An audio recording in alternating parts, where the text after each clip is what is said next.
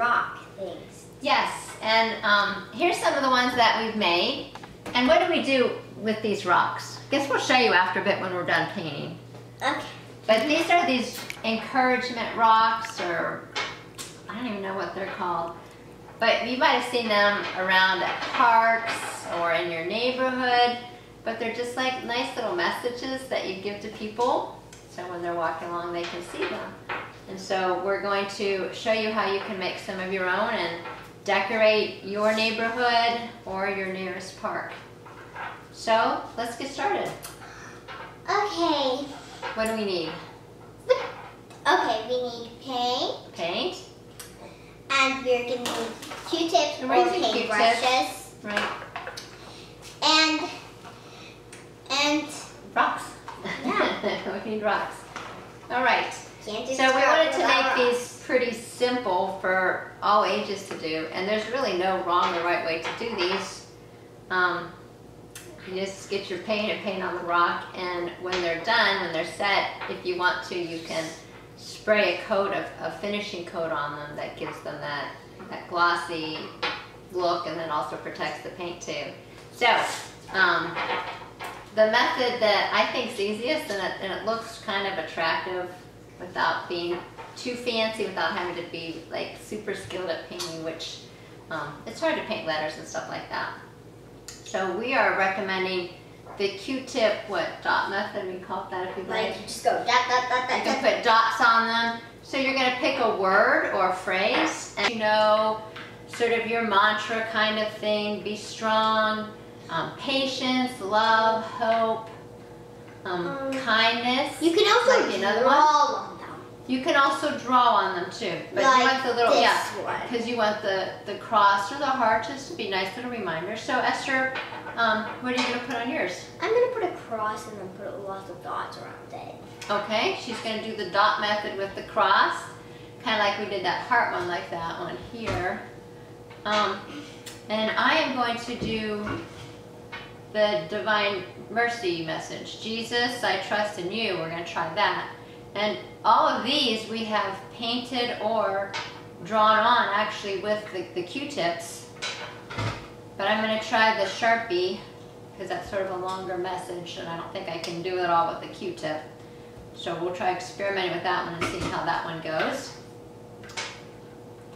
So you want to, I painted it white first in the background.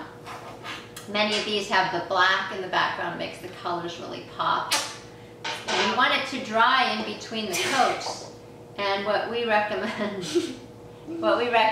is that you have a hair dryer if you don't want to be patient and wait in between coats. So you can use the hair dryer, use the cool setting, and blow dry it in between, which I just did with this one here. I don't know, it seems like it's still kind of wet. So I may go ahead and dry mine more. Esther, you want to show us what you're doing then while I'm drying this? Okay, so my cross is turning out well. I'm just drawing a line with the Q-tip. Hold on so you can see it some of the time.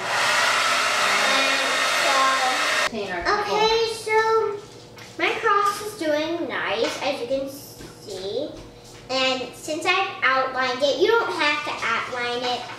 But the next thing I'm going to do is I'm going to put my dots around the cross. And it's simple, like if you use a paintbrush, which is okay, it'll be a little bit harder to make the dots. The dots won't be nice on a Q-tip. Alright, So another I'm doing my Sharpie. Q-tip. Use this. I think if this were drier, it would be okay. So if you're going to do that, you might want to have it dry. Yeah.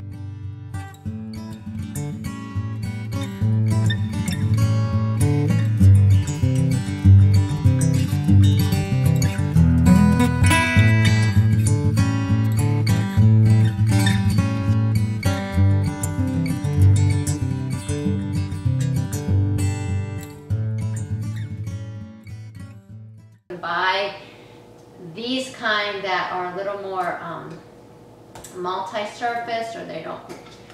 Most of the acrylic paints will last pretty long outside without a coat of spray. But after a while, it does fade off. So this will help it like stay so for instance, really this one well. says for outdoor use.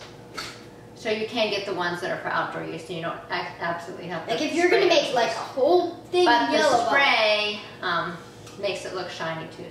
So our next thing that we're going to do is put this spray on all of our rocks. So I'm gonna ask you to move back because this stuff's toxic. But this will put that nice shiny coat on them. Oh, that is good, thanks. Well, how long will it take to dry? I don't know, like an hour. So our rocks are sprayed and they're done, and now we're going to take them around the neighborhood and leave them for people to find. And so, I'm going to put, wait,